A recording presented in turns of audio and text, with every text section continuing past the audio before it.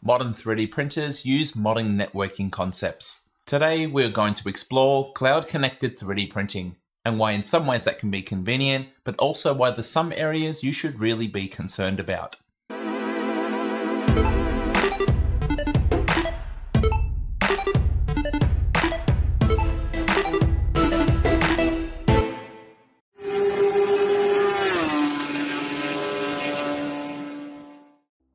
As mainstream 3D printing gradually shifts from its rep origins through to a more corporate appliance-based product, we have the introduction of new opportunities, but also new threats.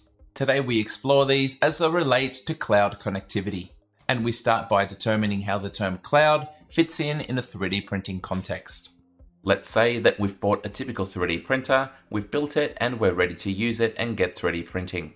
It's unlikely that this is the only piece of electronics in your house, but as it stands, the majority of 3D printers have no way of communicating with your existing smart devices.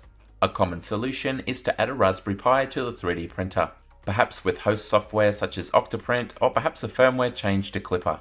This will allow your 3D printer to connect to your local network through your router. And since other devices like computers and phones also connect in this way, you can use these devices to talk directly to the 3D printer, controlling its movements, starting and stopping print jobs, and monitoring a webcam feed. It's all very convenient. The thing about this connectivity is that it all happens within your local network. That is to say, your devices are talking directly to each other, and the communication never leaves your local router. So how does this differ to a cloud-connected 3D printer? Well, firstly, there's onboard Wi-Fi in these 3D printers, so without any additional hardware, they can connect to your Wi-Fi through your local router. But communication also takes place with servers outside your local network, nicknamed the cloud. They're obviously not up in the sky, but instead located all around the world and help make up the communication that is the internet. The important distinction here is that they're outside our local network. As you're watching this video, your device through your router is connecting to a YouTube server in the cloud to stream back the video and audio. And in the case of our 3D printing, the result is similar. Bambu Lab and other manufacturers have their own servers in the cloud, and these are involved in the communication between your device and your 3D printer, despite your 3D printer and other devices all being on your local network. And this may seem needlessly complex, but utilizing the cloud does bring us some nice advantages.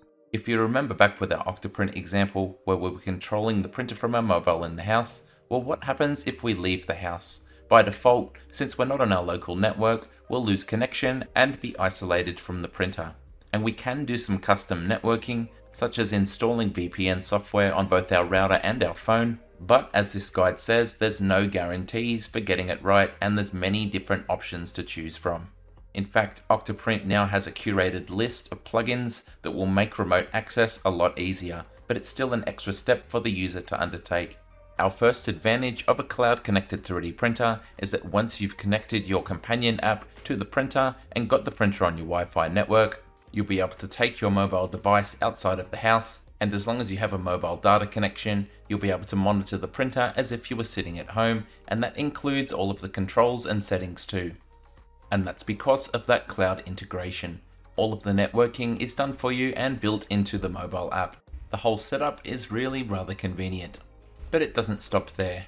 Recently, I made this little nozzle holder to assist me in positioning the nozzle down into a bracket where my fingers just can't reach. Let's say I'm away from home and I inexplicably drop it down the car and lose it forever. In the Bambu Lab ecosystem, every print job you've ever sent to a machine is listed under your history with a G-code saved, so remotely from your phone, you can start the print once more. As long as you know the print bed is empty and filament is loaded up, you can start prints from anywhere in the world where you have internet connection. And of course, you can then switch to a camera view to make sure that the print has started. It's pretty satisfying to arrive back to the printer and see the part waiting for you that you started remotely from the cloud. Another smart feature that uses the cloud is spaghetti detection. This is built into Bambu Lab printers as well as the M5 from AnchorMake. In the AnchorMake version, when the model is sliced, images are saved for each layer from the point of view of the onboard camera. And then during printing, the images from the camera are compared to this, and if they look significantly different for 5 or more layers, then the error is triggered. This demanding machine learning processing doesn't take place on the printer, instead it takes place on cloud servers. freeing up the printer's MCU for focusing on just printing until it receives a notification from the cloud that something might have gone wrong. A variation on this has been introduced in recent Bamboo Lab firmware updates, where the user, with a convenient ticker box interface, can supply feedback on print quality to the cloud servers. When you sent your print job from the slicer to the machine, the cloud servers already retained a copy of the G-code, so coupled with the user feedback, remote analysis can take place to look for trends that might improve slicer profiles. For instance, the feedback might suggest that prints are less likely to fail if users are using a slightly lower max volumetric speed, so the inbuilt profiles are altered to lower this slightly and make prints more reliable for everyone. Our next potential benefit is something we've seen in the past, such as on the BQ Thunder, but not necessarily recently, and that is direct integration with online file repositories such as My Minifactory, Thingiverse, and Printables. The BQ Thunder would let you browse the website from their app, select your filament, and then slice the file in the cloud before sending the G-code down to the 3D printer. Part of the compromise here was that to make it reliable, every print had to have support material turned on, even if user experience dictated that it wasn't needed for that particular model. The most recent printer I've tried with this functionality was the Creality CR10 Smart, but the system was anything but because it was locked to Creality Cloud instead of something like Thingiverse or Printables.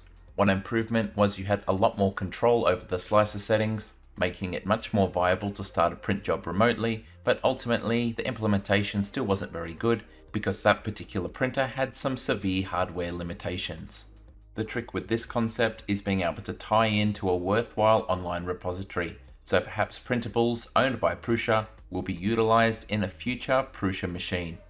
Finally, one straightforward but very worthwhile benefit of cloud connectivity is being able to download and update firmware directly from the printer, which is so much more user-friendly than what's existed in the past.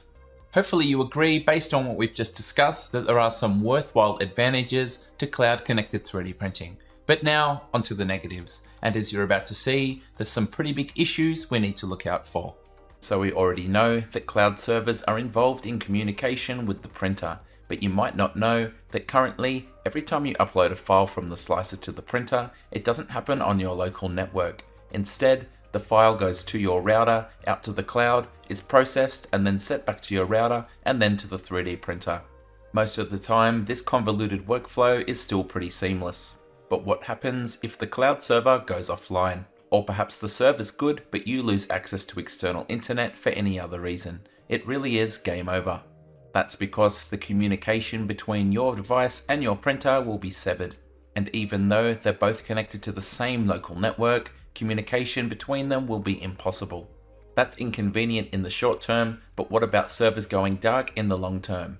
Gamers will understand the consequence of this because it happens quite often. Either a game gets too old and multiplayer is no longer available, or perhaps the entire developer goes bust, shutting down their servers. In these cases, these games are crippled because they can't be played online anymore. And we have that same potential with our cloud-connected 3D printers. If they rely too much on the cloud, they will be essentially bricked as soon as the cloud isn't available. For this reason, I would never purchase a printer that didn't have a backup method of printing from either a USB flash drive or an SD card. If it's cloud printing only, I would say no go. Fortunately, so far, of the cloud connected printers that I've tested, this hasn't been an issue and a backup has been provided. It's time now to talk about privacy, and perhaps most of us are getting a little desensitized to how much data companies like to collect from us. For example, let's take Threads, a new app launched by Meta, the parent company of Facebook and Instagram. As far as I know, it's designed to compete with Twitter. So you'd think it wouldn't need to know that much about you, but if we look at the app privacy details, the list of data that it's collecting from the user is ridiculously long. This app is going to collect info about where you live, the places you go, all of your contacts, go through your user photos and videos, your search and browsing history, the things you like to buy, and sensitive info, whatever that is. Fortunately, we don't need to worry too much about this stuff with 3D printing yet, but you never know what's around the corner. I would personally be very wary about the information I shared when signing up for any cloud-connected 3D printing services. And I'm sure the comments will let me know if it's a better idea to handle it with a third party like Google. Cloud servers are unfortunately compromised quite often. Even if I focus on just Australian companies, Over the last few years, the amount of private data that's been leaked is ridiculous. But breaches aside, sometimes the 3D printing companies handle things poorly themselves. In my AnkerMake M5 review, I linked to a Linus Tech Tips video explaining that Eufy, a subsidiary of Anker, had devices uploading footage from security devices to unsecured cloud servers. So if your 3D printer comes with a camera, consider pointing it away from anything important. You never know who will end up with access to these images. Let's quickly revisit that idea of a malicious actor entering the system. If they bypass the security in the 3D printer, then they potentially have a backdoor to your local network through your router. That's why, as well as changing the default password for your 3D printing specific components, you should always change the default username and password for your router as well. Your local network is only as strong as your weakest link, so don't let compromised 3D printer security be the ticket into the rest of your precious devices.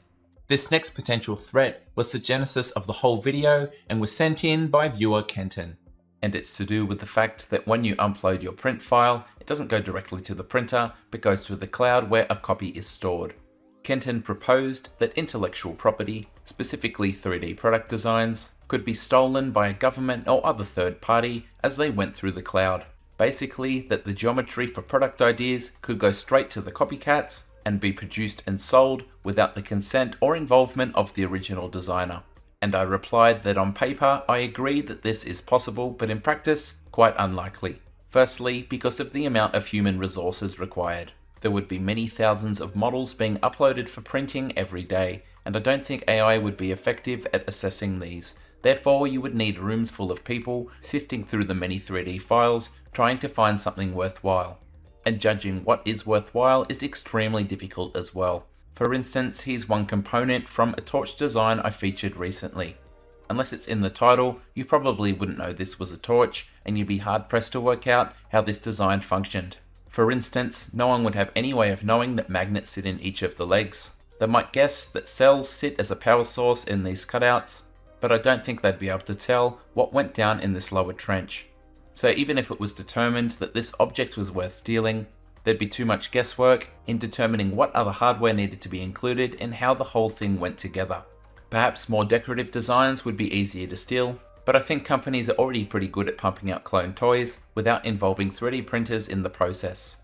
Kenton also told me about the next topic, which is introduced in this review video for the Creality K1 from the 3D Printing Zone channel, and that is invasive advertising.